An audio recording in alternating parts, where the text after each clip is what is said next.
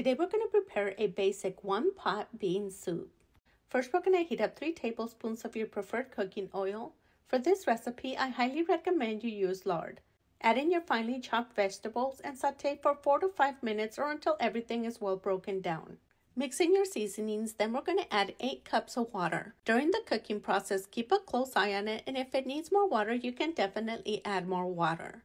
2 cups of cleaned and rinsed pinto beans, or a bean of your choice. 1 tablespoon of Mexican oregano. Cover and cook on low heat for 4 to 5 hours.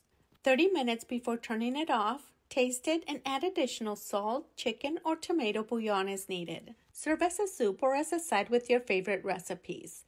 Top it off with freshly chopped cilantro, onion, and a dab of salsa macha. Enjoy by itself or with a side of warm corn tortillas or taquitos de papa. And enjoy!